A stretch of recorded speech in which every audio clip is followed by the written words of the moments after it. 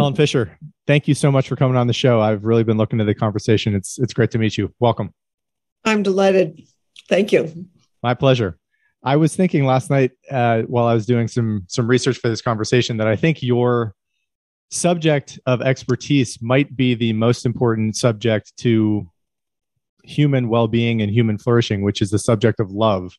And I would love to get your background story as to why this resonated with you. What got you interested in the subject of love itself in the first place back in the day? It's just a wonderful question because most people would assume that I had a terrible love affair when I was 16 and I had to turn to understand love.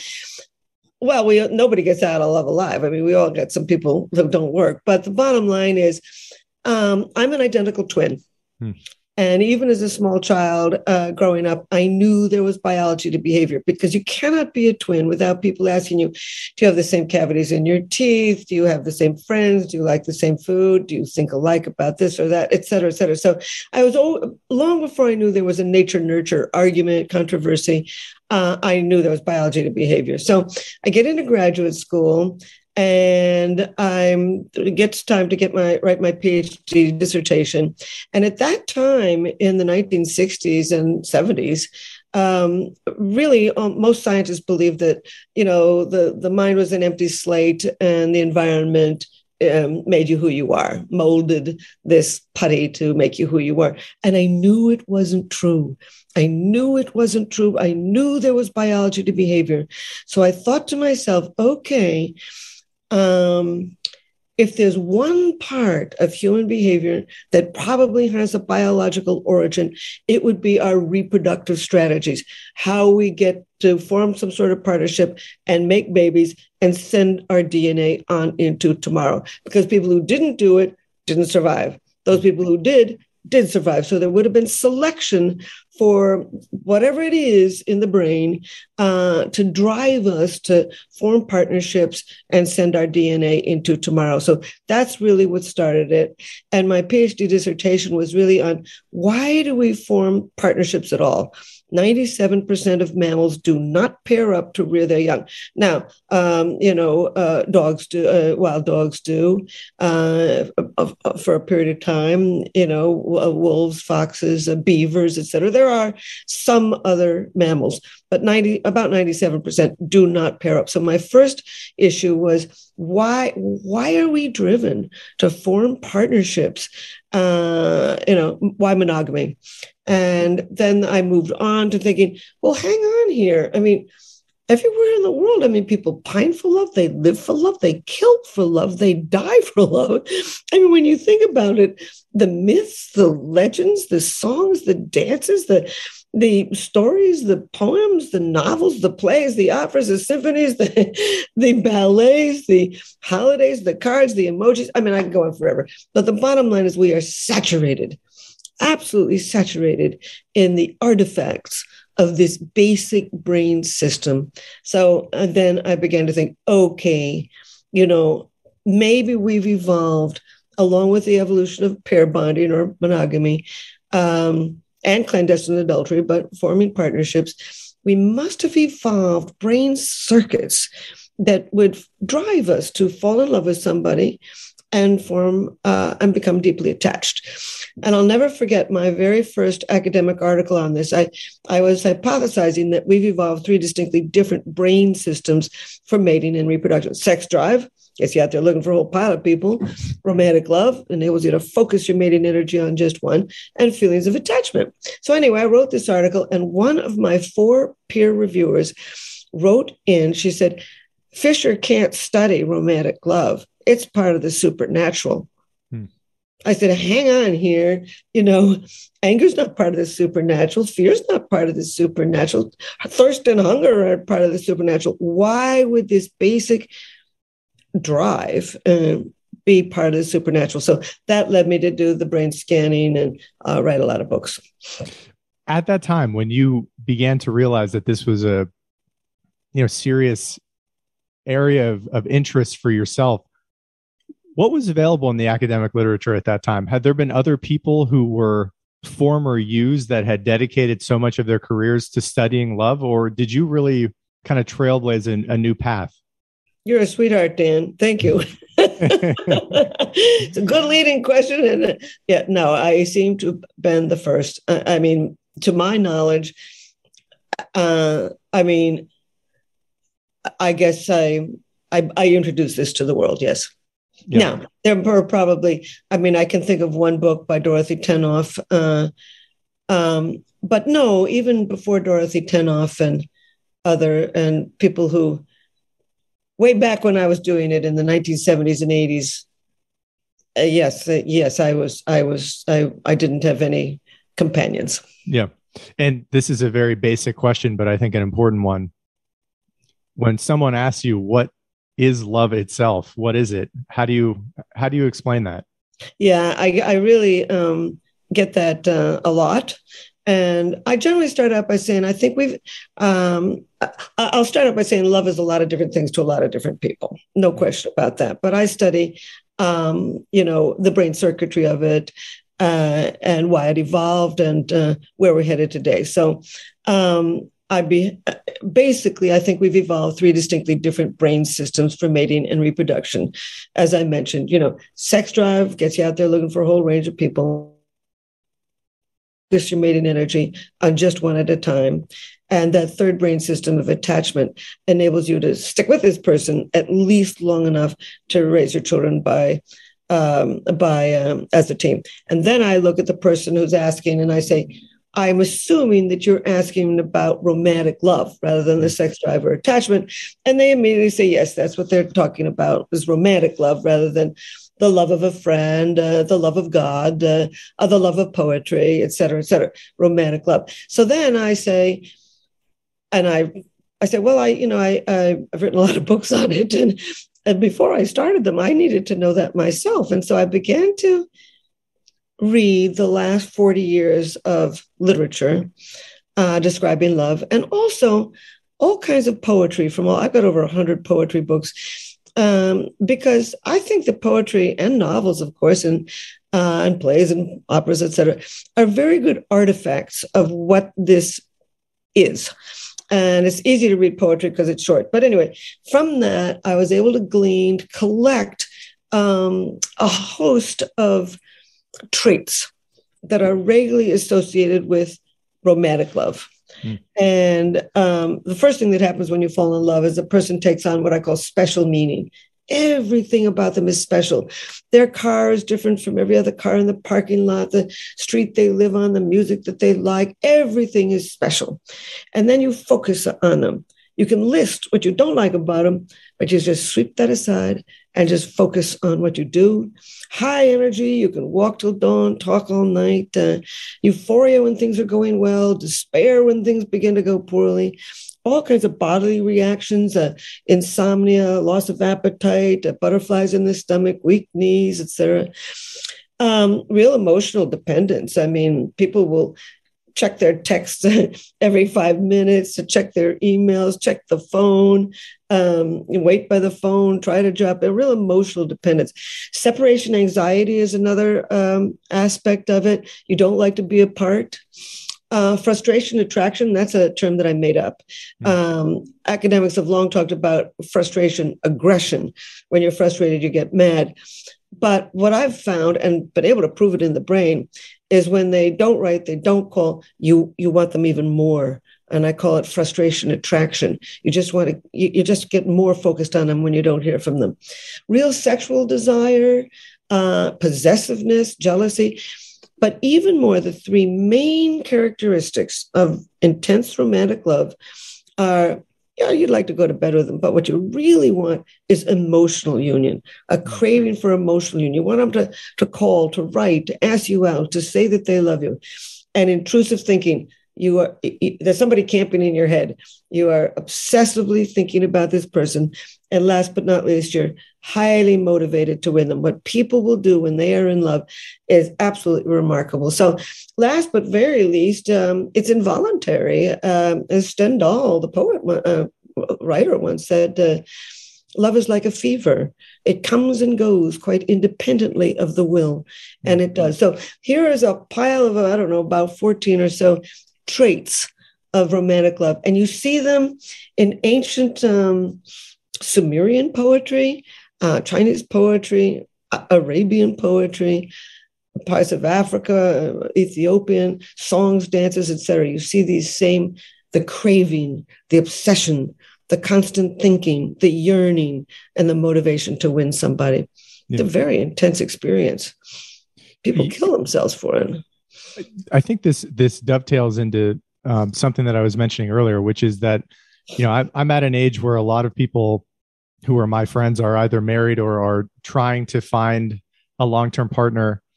And you just said this, that a lot of legitimate love in your assessment is involuntary. You have so many great quotes related to relationships and love in general. And I think this is just an area of life where it's arguably the most important decision that you ever make, or are among the most important decisions you ever make in terms of your judgment call of who you spend a lot of your life with. This is a quote. I think you're on track when you say the most important. I think you're right. Yeah, I think you got that right. Only because, this is the relationship with which you're going to send your DNA on into tomorrow. Yep. This is the basic survival mechanism. This is like thirst and hunger.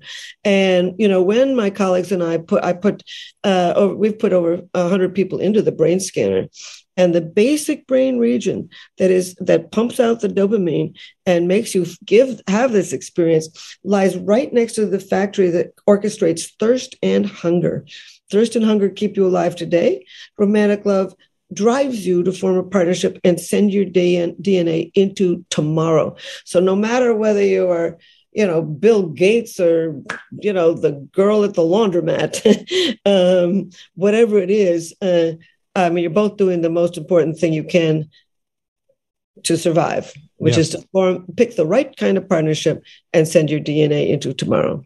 And I'd like to spend a lot of, or at least a big chunk of this conversation, getting your advice on how people can make that decision with some mindfulness, with some wisdom. This is a quote that I love that you have, which is, you fall in love with somebody who fits within what I call your love map, an unconscious list of traits that you build in childhood as you grow up. And I also think that you gravitate to certain people actually with somewhat complementary brain systems.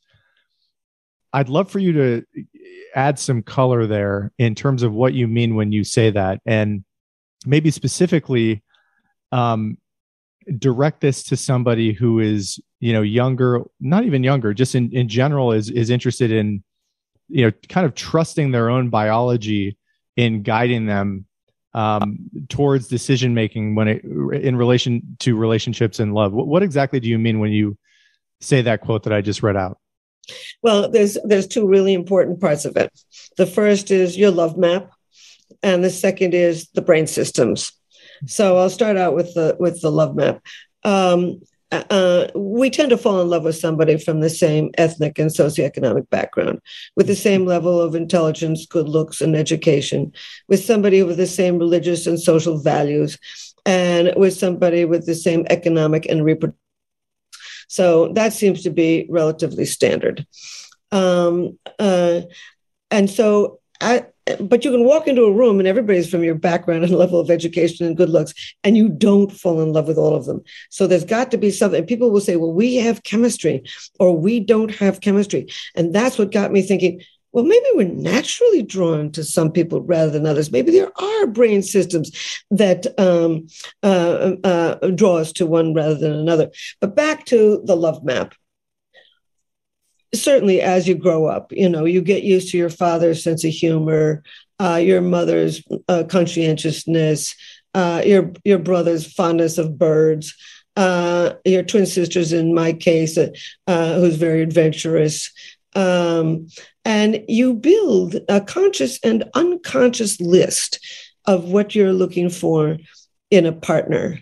And this can change to some degree, but you carry that in your head. It's very interesting. I give a lot of speeches to couples therapists, and almost nobody can really list everything in their love map. And I'll give you an example from me. My mother was very unpredictable. She was a brilliant woman, I think, but a difficult woman and unpredictable. And I used to be quite drawn to unpredictable people because I was used to my mother. And if you had asked me to make the list of things on my love map that I'm looking for, I would never put unpredictable people. I wouldn't have listed that. It's part of my unconscious or subconscious. It's part of my childhood. It's what I got used to.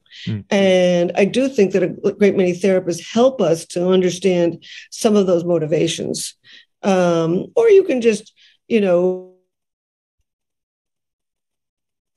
very interesting. I'm the chief science advisor to Match.com, the internet dating site, and we do an annual study. And I've got data now on 55,000 singles. We do not poll the Match members. This is a national representative sample of singles based on the U.S. Census. And so every year I create about 200 questions that I want to know about singles. And we farm them out to a very fancy place, collect the data, and then it can destroy my Christmas because I get reams of this data that I got to go over. But the bottom line is, people's love maps are changing. I mean, 70% of men and 60% of women these days would go out with somebody from a different ethnic group. They're much less selective about religion. Some years they're very selective about your political views. For example, when Trump was in office, that has now gone by the way for the time being. And now singles are very selective about whether you've been vaccinated from COVID. So some of these things change. But when I ask people, what are you looking for? What do you really want? And every single year, I give a list of like 30 things, and you check off, I can't remember exactly how it works, but you can check off anything you want. The top 5 things every single year that singles are looking for: somebody who respects them, somebody who they can confide in and count on, somebody who makes them laugh. That's very interesting. That drives up the dopamine system. Laughter is very good for you. Somebody who makes enough time for them, and somebody who they find sexually attractive. And what's interesting, since this pandemic, my most recent data is from this past summer. So it was still in pandemic times, and we asked, and there was a dramatic change. Before the pandemic, 2019, singles, 58% of singles wanted somebody who wanted to marry. Today, 76% of singles want a partner who wants to marry. So it's really, I call it a post-traumatic growth. Singles are growing up. You guys are growing up. And you want to settle. Over 70% of you want to find somebody to have a committed relationship within the next year. It's a very serious generation. I don't know if you're a millennial. Are you a millennial? Yeah. I'm crazy about millennials and Gen Z. I'm crazy about you guys because you're going to set the stage for tomorrow. And you're a very serious generation. Now, I'm wandering off the second half of your question, but bottom line is, when I asked, why haven't you gotten a partner sooner and stuck with somebody? 40% say they want self-acceptance. Almost a quarter want to get their career in order. Almost a third want financial stability. You guys are serious, and you've created a whole lot of terms, something like, DTR, define the relationship. You want to know what's going on. And I even asked one year in this Singles in America study, how long do you go out with somebody before you have the DTR question? And I was staggered that the average was 4 months. Now, Helen Fisher, maybe it's Helen Fisher, but the bottom line is, in my day, I would never have thought to ask somebody within 4 months. To me, it would be pushing. To me, it would be, I'd sort of just hang out and see how it worked out. But you guys, you do not suffer fools gladly. You're having your one-night stands. You learn a lot between the sheets. You're not scared of getting diseases. You know how to handle that. You know how to handle pregnancy. You know how to don't have to walk the walk of shame. So, sex has turned into the sex interview. And in fact, 34% of you guys have had sex with somebody before the first date. And older people think that's crazy. But the bottom line is these days, first dates cost a lot of money.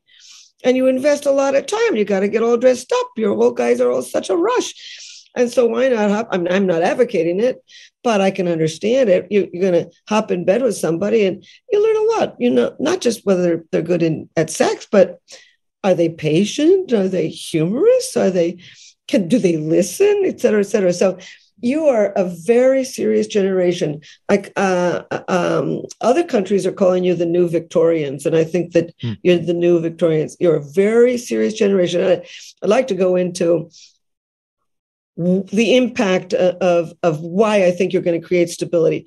But now I'm wandering off your question. So I'm glad you brought that up, because I think I've heard you speak to this in prior conversations as well about, I think, your perspective of really what to me is all of this tinkering that seems to be going on. It's kind of like testing, what works for you. And you just said, I think something like 40% of millennials really care about self-acceptance prior to getting into a relationship.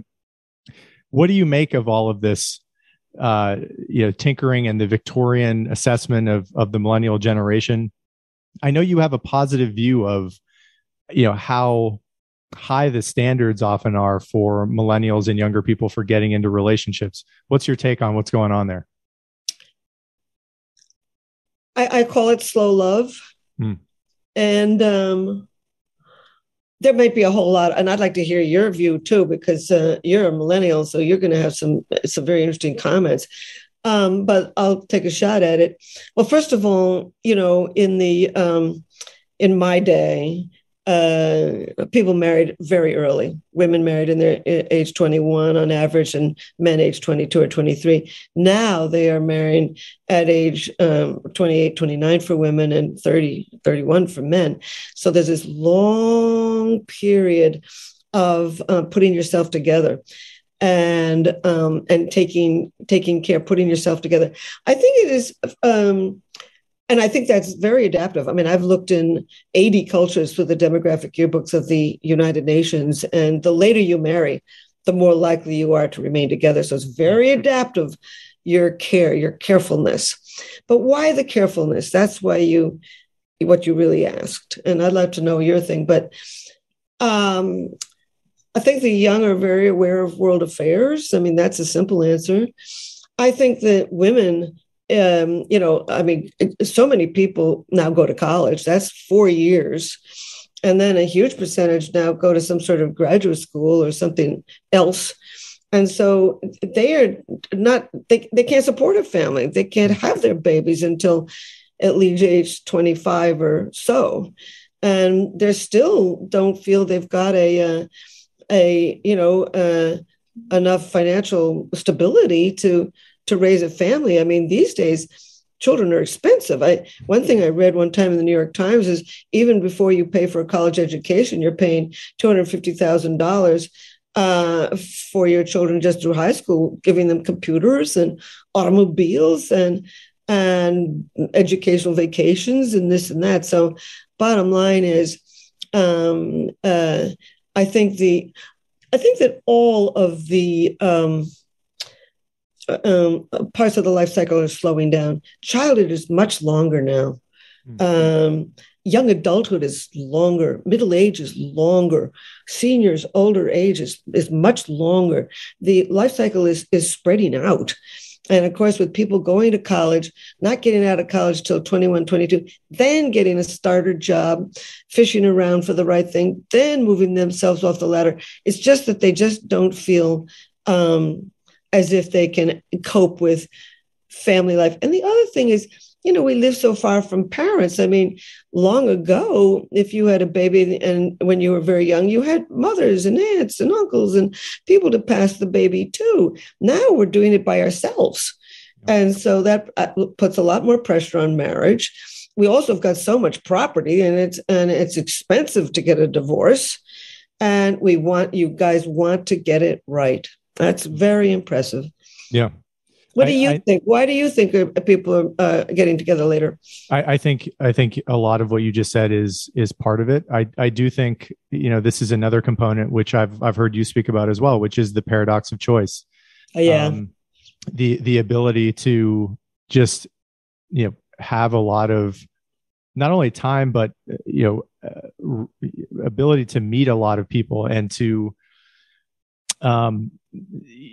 continue to try to seek perfection or a better match or better compatibility. And I think that also can be great. It can also be stunting in the sense that you're a bit paralyzed by making some longer term decisions. And I think, for me, a large reason why I wanted to talk to you was to try to help people get your guidance on what you think are the criteria. If the goal really is a truly successful long-term partnership, even if it's not for life, for many years and maybe decades, to get your assessment of the research on what seems to be the criteria for people who have found something like that. And I know you've spent a lot of your time and your research on analyzing couples that still seem to be really into each other and in love after many, many years. You just ticked through a lot of the descriptions of why people tend to fall in love with certain types of people and not others.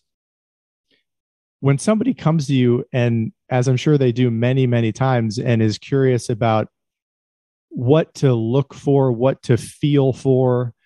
I'm old enough now where I have many friends who are divorced, and it is absolutely brutal watching people go through that. Luckily, I don't have any that have had children with people that they're divorcing, but I'm sure I will live to see that.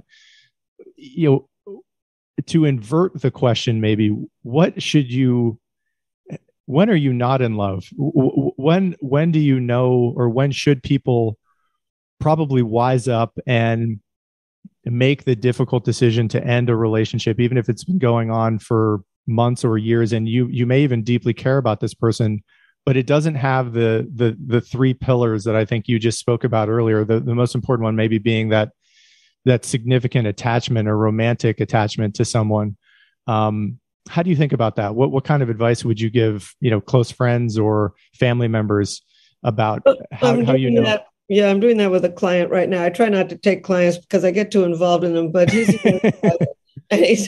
got two women who want to marry him, and I'm trying to help him out. Well, let me tell you several things. First of all, you probably know about John Gottman. He's probably America's most important psychologist now, and he studies divorce. And he calls it the four horses of the apocalypse. And he said, if you got if there's somebody who is contemptuous, critical, defensive, or stonewalling, in other words, just not even engaging in any kind of issues to solve anything, that's a real problem. Those are the people who are really heading towards divorce. You don't want to live with contempt, criticism, defensive people, or somebody's going to stonewall. You don't want to do that. People in a happy relationship apparently live 5 to 7 years longer. I mean, we're not playing with just your psyche. We're playing with your entire survival on the planet. So it is important to leave when it's time to go. And in fact, I've always loved a quote by Confucius, who said, "The way out is through the door." Why don't people take the way out? But anyway, this is what I'm doing. This is an important part of whether you should stay or whether you should go. I like something that Obama said. Obama apparently had an intern, young man, couldn't decide whether to marry a woman. And Obama said, please answer these three questions. I would add a fourth. The first one is, are you interested in what she has to say? Second, does she make you laugh? Third, will she be a good mother? I would add a fourth is, does she like to kiss and hug with you? I think that sex is a very important part of a relationship. Now, if it's important to both individuals, it's important. If it's not important to both individuals, it's okay. But that's one of the big issues in sex therapy is one person, and that's a big thing people fight about. They fight about money, they fight about children, they fight about in-laws, they fight about sex, they fight about addiction. So you don't want any of them. But let me tell you why we're naturally drawn to some people and how this can have real conflicts. I think you know where I'm going. You know, I've studied the brain circuitry of personality. And I've been able to establish that we've evolved 4 very broad styles of thinking and behaving, linked with the dopamine, serotonin, testosterone, and estrogen system. Each one of those, there's all kinds of systems in the brain. Most of them keep the eyes blinking, the heart beating. They don't have not linked with any personality trait. These 4 basic systems, each is linked with a constellation of personality traits. So what I did is I created a questionnaire, which I hope your listeners take.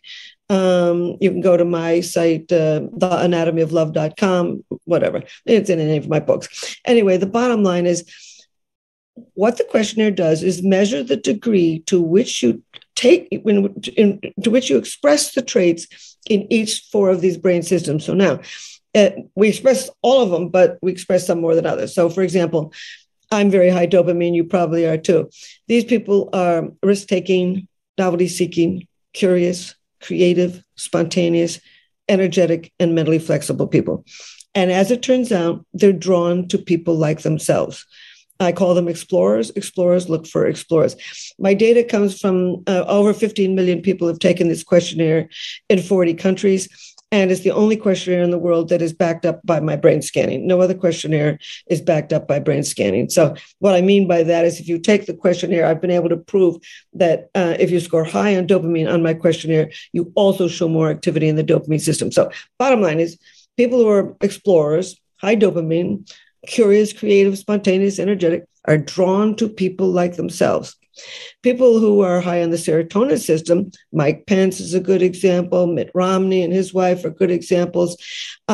Traditional, conventional, follow the rules, respects authority, detail-oriented, managerial, often religious, but not always, conscientious. They are also drawn to people like themselves. Other traditional, conventional, cautious, detail-oriented, managerial, conscientious people like themselves. In the other 2 categories, testosterone and estrogen, they're drawn to their opposite. I think Bill and Hillary Clinton are a good example. She's, I think, the higher testosterone. These people tend to be analytical, logical, direct, decisive, tough-minded, skeptical, and good at what we call rule-based systems, everything from math to engineer to computing, et cetera. And they're good at music too. They are drawn, I call them directors. They are drawn to their opposite. I call them negotiators. These people they see the big picture. They see long-term. They're very good people skills. They're good at reading posture, gesture, tone of voice, linguistically skilled, compassionate, empathetic, and imaginative. And they are drawn to people, their opposite. So what I do with a client, I've done it a couple of times recently, is I have the person take the questionnaire, my client, and I have that person ask their person they're trying to decide on whether they're going to marry or not to take the questionnaire also. And I can see where they will be very compatible and where they will have difficulties. 2 people who are very high on the dopamine system may well have problems with addiction. So you check that one out, but they're going to have a ball together. They're both going to be highly sexual. They're both going to want to race off to the theater or the opera or to Spain or wherever. They're going to be curious, creative, and they're going to love that in each other. They're going to like it. If that kind of person is going out with somebody who's very high serotonin, who is not adventurous, and not as creative, but very solidly based, it might be the right kind of person to have children with. Pooling the resources of 2 different thinking styles. But after a while, this person might get bored. Hmm. And say, well, why don't you want to go to Alaska and see the midnight sun? And the other person might say, well, I can see it on television. I like staying home, cooking for you, and there will be frustrations.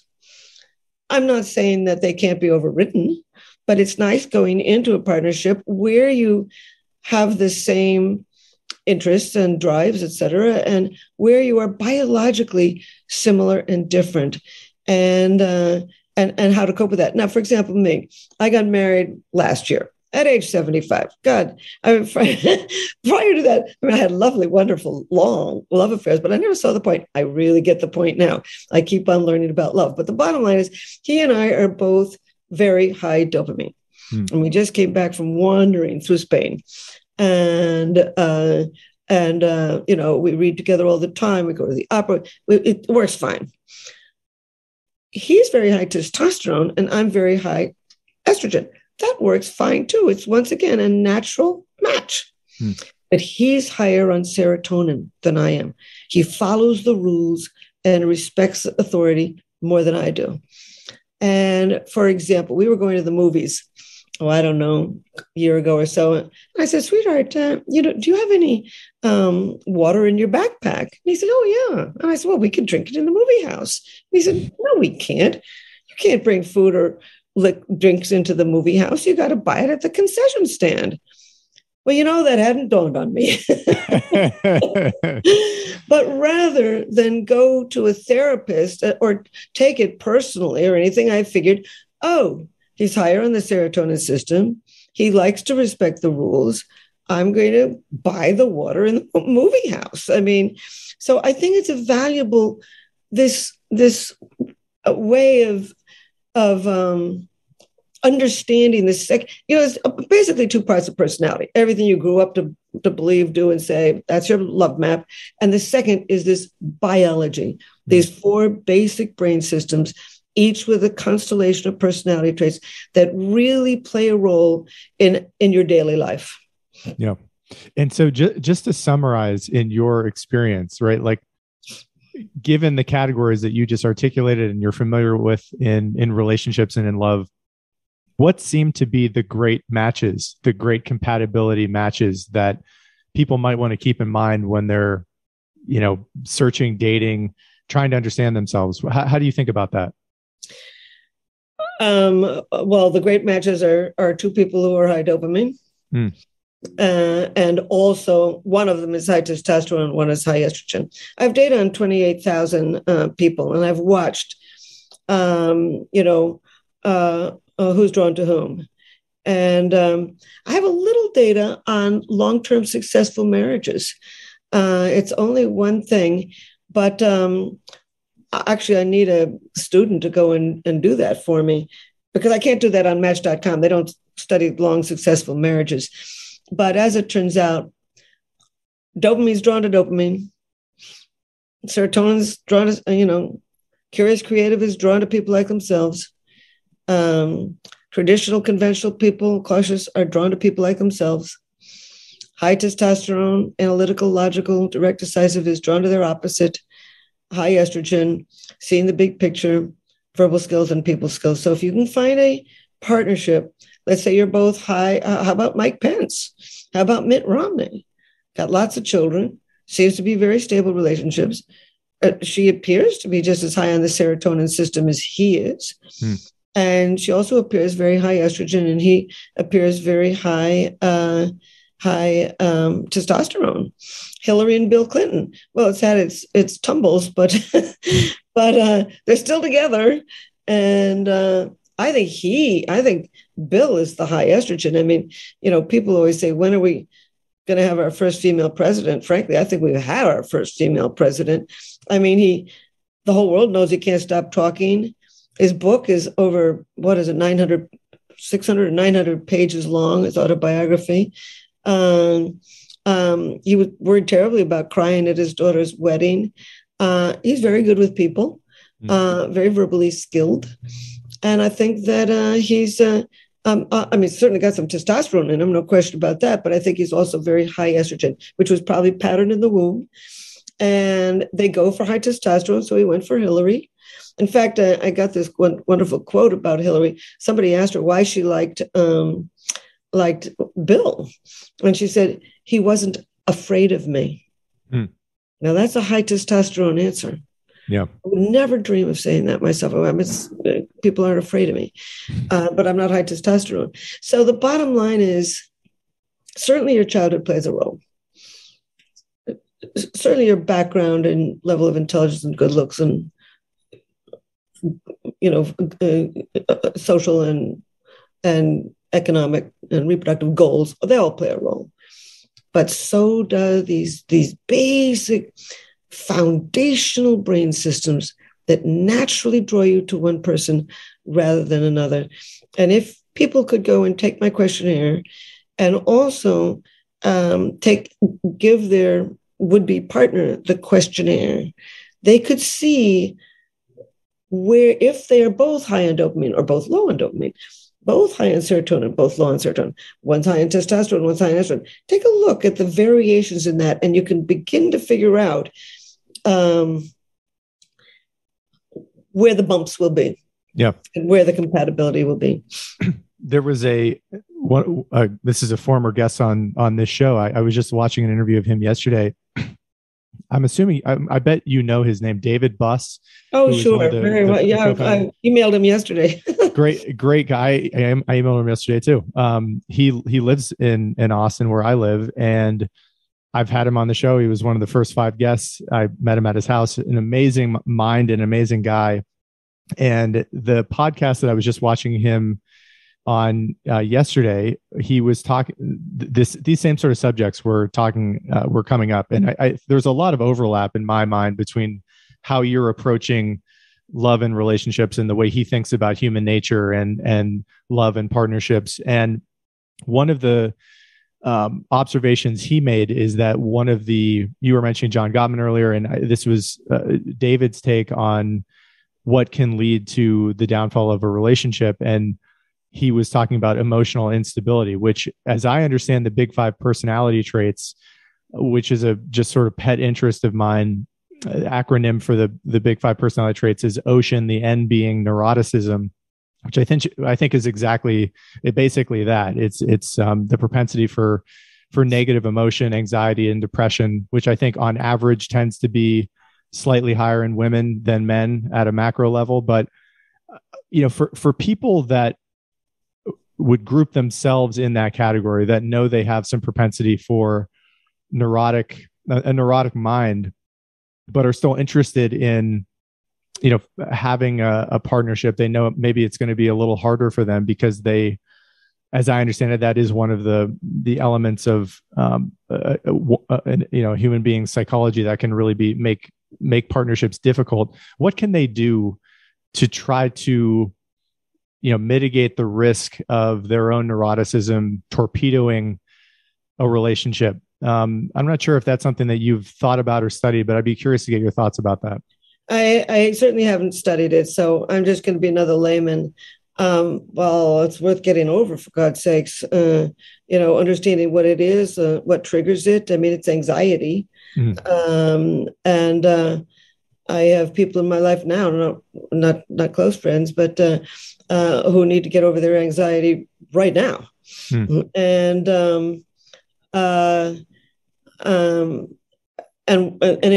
it triggers panic attacks, so it's serious.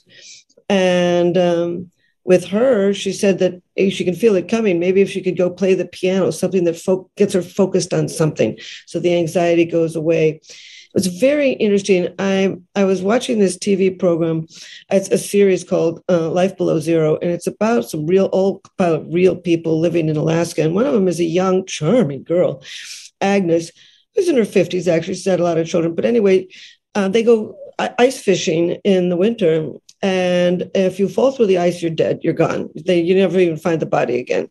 And her mother had gotten lost, dropped it, fallen into the ice. And so had her brother and her brother's wife. So she was really scared. And at one point you see them, and her husband you see Agnes getting more and more nervous about, because they have to cut a hole in the ice, and that can make the ice around it more fragile. And you can see her getting more and more anxious. And her husband turns to her and says, Agnes, start whistling.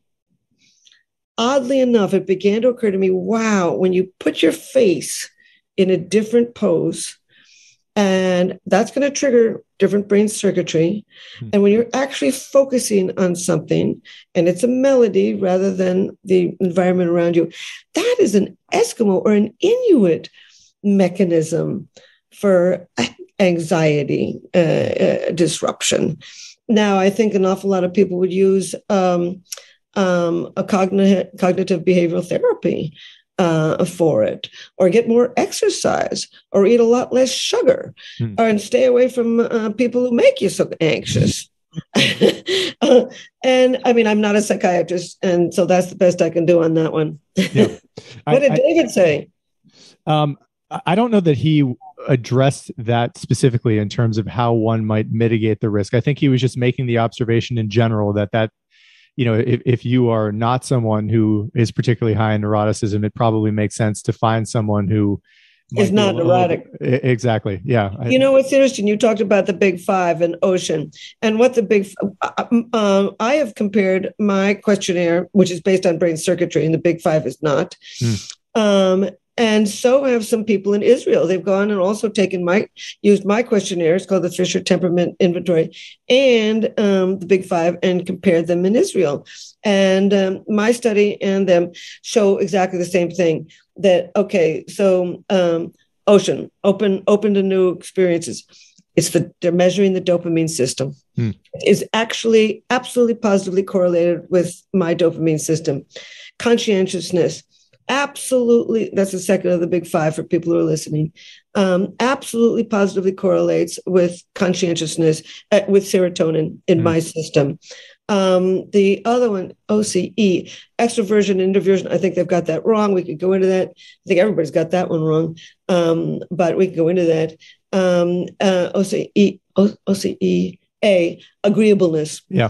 What they found was that, and I found it too, that people who are very agreeable are high estrogen, and people who are less agreeable are high testosterone. And so we found, 3 out of the 5 are absolutely correlate. I didn't study neuroticism in my questionnaire. And I think they got extroversion and introversion mismeasured. So bottom line is there's something to be said for the big five. At least 3 of them are now is correlated with brain systems because they're correlated with my personality questionnaire. Yeah. I know in addition to, work like yours, work like David, evolutionary psychology, just in the zeitgeist of my friend group, and I think a lot of people who are roughly in my age and cohort in general, a very popular book related to love and relationships that has gained a lot of, I think, momentum and popularity is a book about attachment styles. And my understanding about the 3 primary perspectives that were offered in this book were secure, which would be the goal, secure attachment style, basically anxious or avoidant. This is such old material, Dan. I am staggered. I'm glad it's living this long, but it is not original. I mean, it's fine. I mean, things don't have to be original to be absolutely useful. I'm absolutely, and I completely agree with it. This has been said a long time ago. And what's the name of the book? I think it's called Attached. The name of the book, I think, is Attached. And I've been wanting to talk to someone, and I would love to get your thoughts on this because, from my perspective, I think there probably is something to these categories of absolutely secure, avoidant, and anxious. I also wonder what we've talked about, your love map, or individuals' love map and compatibility. And given that it's probably a good rough heuristic to keep in mind for your own identity, I've always wondered if, different people really trigger based on your compatibility, based upon maybe your love map, various attachment styles that, people who don't map up with you particularly well may make you anxious or avoidant, and others who really are a good match for you bring out a more secure, stable side to your love life. I don't know if this is a subject that you've thought about how do you think about that? I think it makes a great deal of sense to me. I mean, the thing is, we're all impacted, I don't like that word, by the people around us. And if people are kind and sweet, we're more inclined to be kind and sweet. And if there's good studies of that in business. You get a team of people and one person is stealing from the till, then you find other people stealing from the till. And if you find somebody who's very aggressive, you get other people who end up being aggressive, who aren't anywhere near as naturally aggressive as that. So we do change, but I don't think that we really change dramatically. I do think that if you grew up, I mean, this is basic data. If you grew up in a home where you had a very good, solid relationship with both parents, you are more likely to be the first of those stability. What is it? Stably secure, attached. I think is how you put it. Attached. Yeah. You're likely to go into a relationship expecting to make a secure attachment, with the tools to make the secure attachment yourself. So I do think that your childhood certainly plays a role, and certainly the people around you definitely play a role. And that, avoidant attached. Okay. So let's say you're the securely attached kind of person, but you end up with an alcoholic who is very unpredictable. And I can see where you would start to swing into being avoidant or anxious, around that person more than you would if you were with somebody else. So I do think that there's biology to behavior, that a good, secure childhood is going to enable you to go into a relationship that is seeking security, knowing what security is, and having the tools yourself to make them. But, one of the problems right now, I've never said this before nor thought of it, but one of the problems in terms of securely attached and all this, it seems almost, now I might get clobbered for this one, but seems as if it's almost fashionable now to feel a little mentally ill. It seems almost fashionable to be taking all these kinds of drugs to calm you down and speed you up and all that kind of thing. And I just was doing a client, conversation, and this guy was on so many drugs. He wanted to know whether he should stay with a particular woman. How would he know? Yeah. He's on so many drugs. When you take an SSRI like Prozac or Paxil, now some people need those drugs to get out of bed in the morning. No question about it. But psychiatrists have said, Harvard psychiatrists said, about 73% of people who are taking those drugs long-term don't need them. Mm-hmm. And what they do is they blunt the emotions. That's the point of taking them. You blunt the emotions. What you're doing is you're driving up serotonin, and that's suppressing the dopamine system. It's the dopamine system that is linked with romantic love. And these people wonder why they haven't fallen in love for the last 5 years. They're too dulled out. They're too numb. They're feeling good.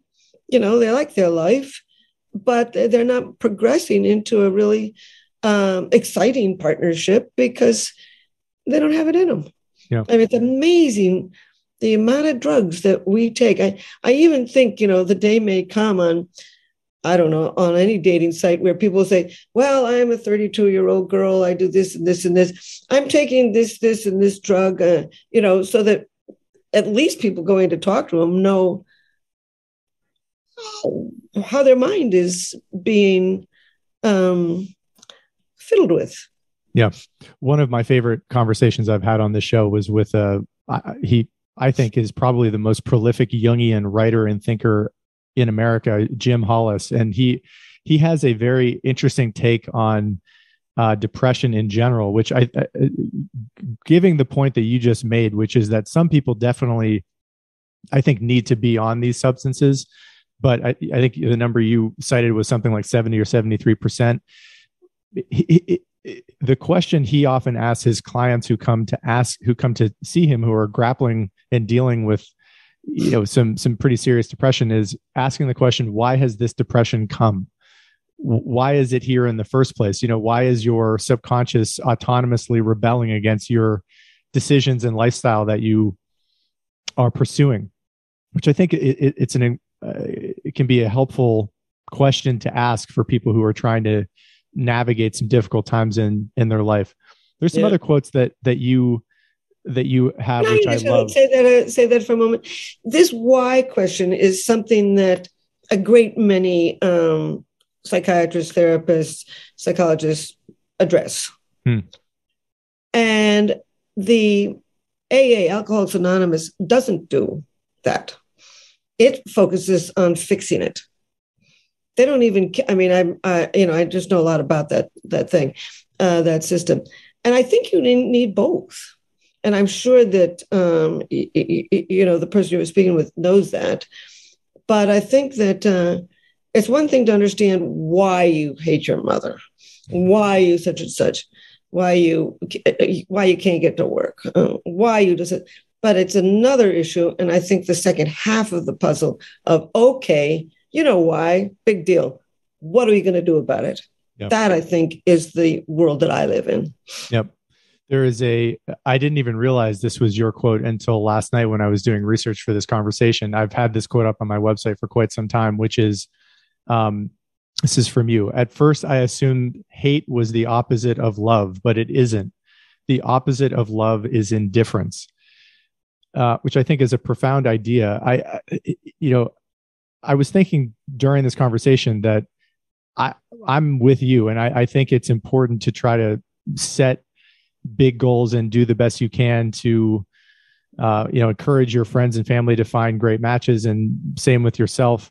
We're all flawed and none of us are perfect. And, I think the search for utopia can be very foolish in certain areas, but that idea that the opposite of love is indifference, even in the best of relationships, I have to imagine that there are times where, there is a little bit of struggle, and maybe you disagree with that, but I'm wondering for yourself what you think the role of, commitment and endurance is in, some relatively turbulent times. Like, how do you think about the difference between, two messy people who really do care about each other navigating a long-term partnership versus a relationship that has gotten to a state of indifference, or has gotten to a state where it's really, the compatibility differences are becoming obvious?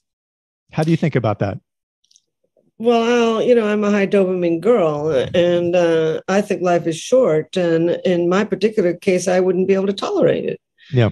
Now, other people can tolerate it for a million different reasons. I mean, they have no livelihood other than their partner. Their partner's very rich. They've got houses here and there. They can't bear to leave the family dog, whatever it is.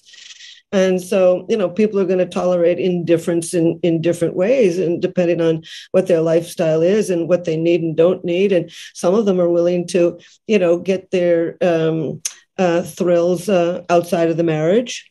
By anything from going out every night with girlfriends and going to the opera, or finding another sweetheart who just adores them, et cetera. So people are I think, can tolerate different things. They're looking for different things. But here's something that I'm positive of. I and my colleagues put 15 people in long-term, very happy marriages into the brain scanner. And they all came into the lab and said, I'm still in love with her. I'm still in love with him. Now, Americans in the world does not believe that you can find somebody and remain in love long-term. Mm-hmm. So we decided we put these people in the brain scanner. They were all in their 50s and 60s. Most of them had adult children, into the scanner, and see what makes a long-term happy marriage. Now, psychologists will say a whole pile of things that makes a happy marriage.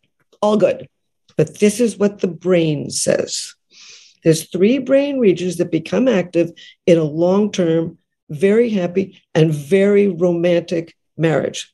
A brain region linked with empathy, a brain region linked with controlling your own stress and your own emotions, and a brain region linked with what we call positive illusions, the ability to overlook what you don't like about somebody and focus on what you do. And there's a huge, so you say, well, what about these people who are indifferent? Well, maybe, I mean, have they tried to, I mean, you can try to trigger romantic love by doing novel things together. Mm-hmm. Novelty drives up the dopamine system in the brain. It can trigger feelings of intense romantic love. This is why vacations are so interesting. As long as you go someplace new, you're going to the same old camp grounds in Indianapolis, whatever, it's not new. So any novelty, it'll drive up the dopamine system. If you want to perk up the sex drive, you want to perk up all three brain systems, romantic love, sex drive, and attachment, to stimulate the sex drive, have sex. Plan it. We plan every other part of our life, plan it. Because when you have sex with somebody, good sex with a partner you've had for a long time, any stimulation of the genitals drives up dopamine, can push you over the threshold into getting back in love. With orgasm, there's a real flood of oxytocin linked with feelings of attachment.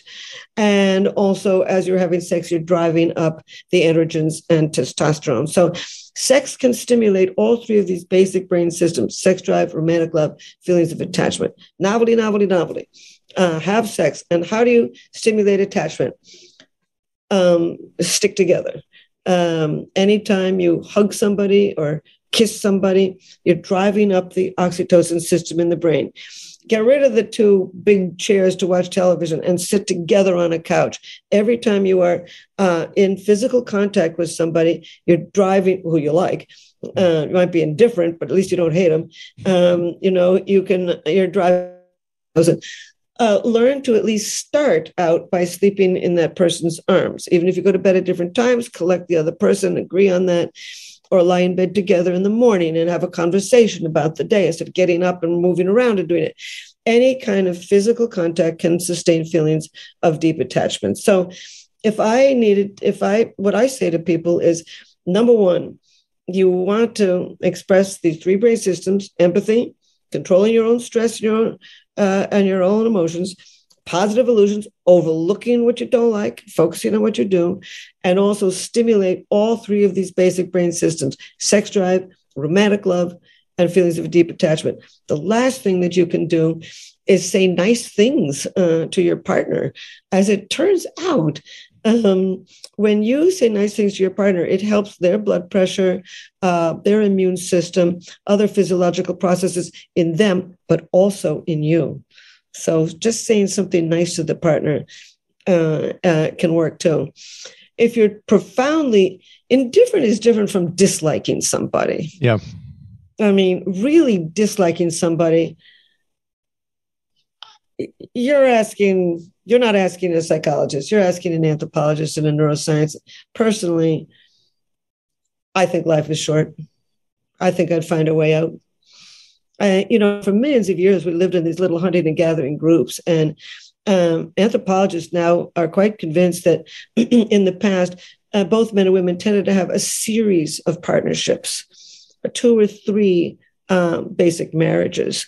And I wrote a whole book on this. Why would we fall madly in love, form a partnership, get to know everybody in the little clan or whatever, then have a child and then leave and find a new one? What would be the point of that? And finally it occurred to me, a series of partnerships. If you have a series of partnerships with different people, you might have more than children by more than one partner.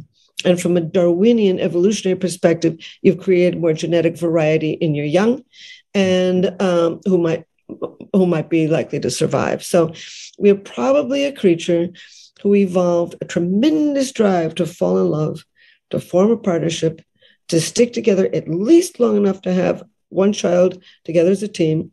If the relationship is not compatible, break up, form a new partnership, and have more children with subsequent partners. That's probably what we were built for, unless you got it right the first time. And then you stick with the person and have a lot of babies. So it's a basic Darwinian we're almost, I call it the 4-year itch. I looked in the demographic yearbooks of the United Nations, and if you're going to divorce around the world in 80 cultures, you tend to divorce about the 3rd or 4th year of marriage, which for millions of years was when your child was out of infancy. So we have this tendency, but I do really think that your generation is going to counteract that because you're marrying so much later. The other reason that I think it might counteract that is that I've studied in this 55,000 people on Singles in America study with Match. As it turns out, today, when we ask, where did you meet your last first date? 40% of singles say on the internet, through the internet. Good 25% say through a friend. Less than 10% in a bar, a restaurant, at school, in a religious place, et cetera. So the vast majority of Americans today are meeting people first on the internet. And an article came out from University of Chicago that pointed out that if you met on the internet, anywhere on the internet, as opposed to off the internet, you were less likely to divorce. And I thought to myself, what difference does it make where you meet somebody? I mean, you can meet them in an airport, you can meet them in a bar, you can meet them in a theater. What difference does it make? So I did my own study of 5,000 people, and I studied those who met their last first date on the internet as opposed to met their last first date off the internet. And as it turns out, people who date on the internet are more likely to have advanced education, more likely to be fully employed, and more likely to be looking for a committed partnership. So we're marrying later, and the later you wed, the more likely you are to stay together. And we are meeting on the internet, and therefore people who want commitment. These two things is what your generation is doing. Slow love, careful love, meeting on the internet where there are other people who want to form a real partnership. You're going to I really think you're going to usher in a few decades of relative family stability. You're a very cool generation. We're doing what we can. I know we're getting relatively close to the end of the conversation, and I wanted to go over maybe one or two more subjects with you before we close this off. And one is, first of all, it seems like if I'm understanding your perspective on advice you would have, that it really helps to increase or find a lifestyle that can bump up your dopamine and mitigate your propensity for negative emotion. And one thing that has just always kind of baffled me about the human experience is how malleable the mind really is. And that, one day if you're exhausted and stressed and miserable, you feel a certain way. And the next day you can feel, better than you ever have in your life. And so if I'm understanding your, perspective on what might really increase your likelihood for being the sort of person that can maintain a great relationship, I think creating a lifestyle that really suits you and is playing to your strengths might be something to keep in mind. I don't know if that's kind of how you think about that. That's perfect. People,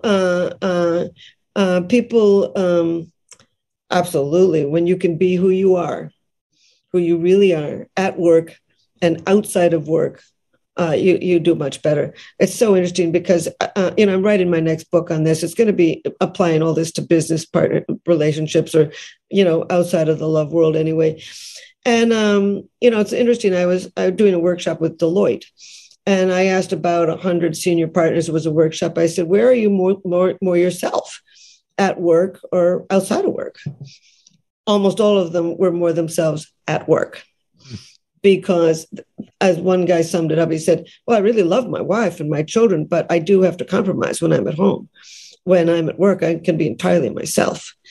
And then I did a study with with some women in Singapore, and they worked for company Exxon Nobel, which is it's a paint and finishing company. It's almost all thousands of male engineers.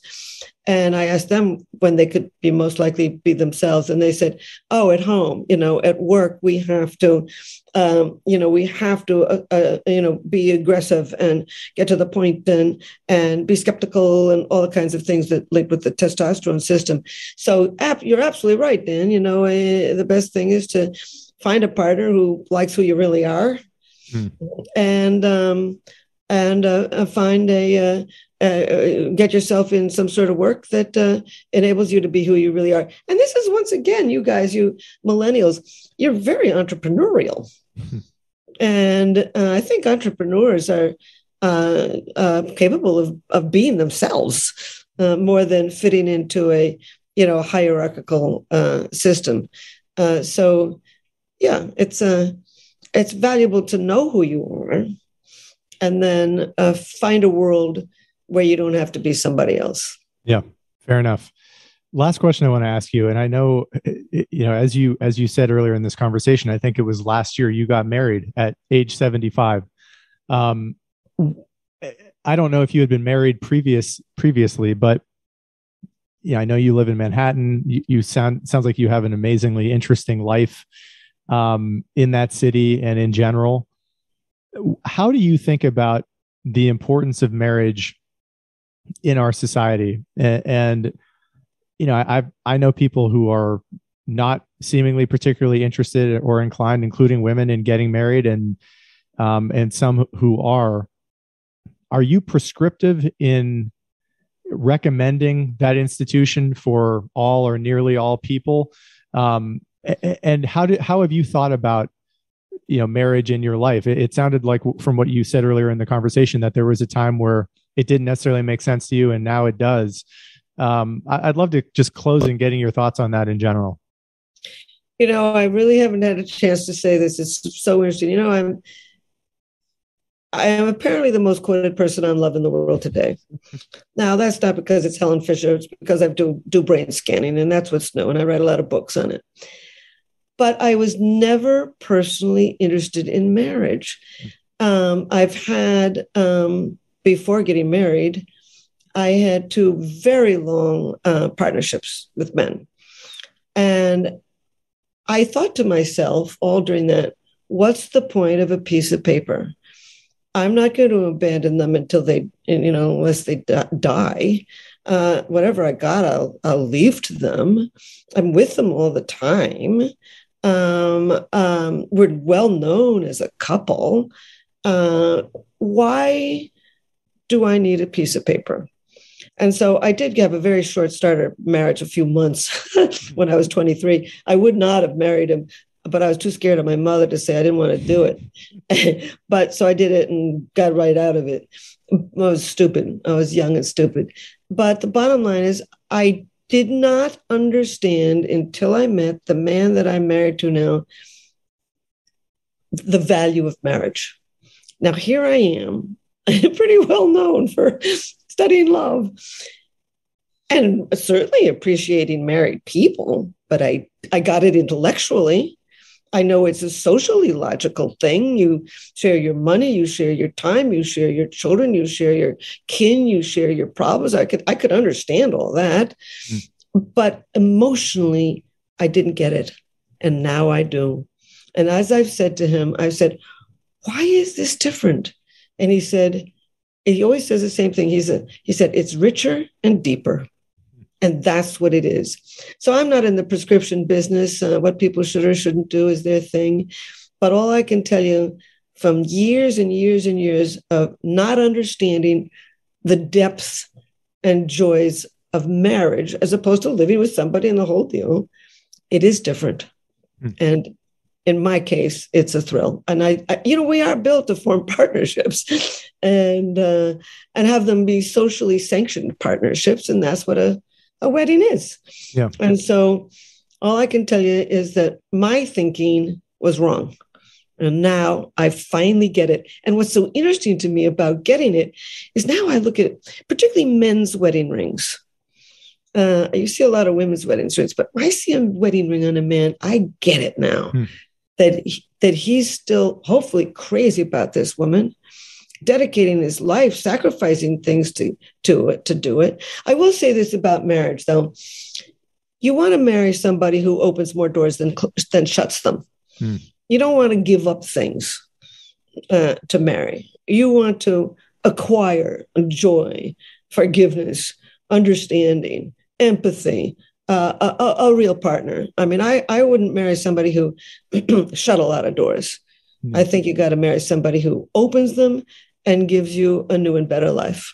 And to sneak in one final question related to that, was it really him and the two of you together that made you, as you said, experience something, I think you said richer and deeper, that you didn't know that was out there. And when you got to know this guy, it triggered, I don't know, like another evolution in your thinking about the partnership. How do you think about, how you changed, how you evolved in that way? Well, it was his idea to marry me. It wasn't my idea. It's hard for him to believe it, but it never dawned on me to marry him. I knew I'd be with him as long as we were ever together. I certainly hoped I'd die with him, or, and that we'd live the rest of our lives together. I mean, I've been going out with him for 7 years. It didn't really, I never asked him to marry me, didn't think about it. It was his idea. And at the time I thought it was charming. It's just charming. It's just, I guess, a little bit like inviting me to go to the moon. Okay, well, why not? I'll try it. I mean, I'll be with you forever. If that works for you, it's fine with me. And I'm still charmed. It's sort of magical. I mean, we're calling it the endless honeymoon. We don't argue. We got probably has some positive illusions about me. There's things he's able to look over. I don't overlook. I don't know. Don't know. Won't ask. But it was his idea, and through doing it, I basically say to him, I now understand what most teenage girls get. They understand what marriage is, and at age 75, I figured that out. Yeah, and the richness and the depthness, if I'm understanding you, was a result of getting married. That triggered something else. Yes, it triggered. I mean, I've always been quite confident that the men that I was living with wasn't going to leave me, and it was true. I was confident. I don't know. It's just richer and deeper. I'm not a psychologist. Marriage is good. I recommend it. Very good. Helen, this was such a pleasure. It's a privilege to be able to do this and to meet you. I really appreciate you sharing all of your knowledge and wisdom. Thanks so much for coming on the show and making the time. It was wonderful. Thank you, kid. It was really charming for me too. Likewise. Thank you for listening to this episode of Keep Talking. If you're finding value in this podcast, please consider supporting the show via the links below on Venmo, PayPal, or Patreon. Your support helps to make these conversations possible.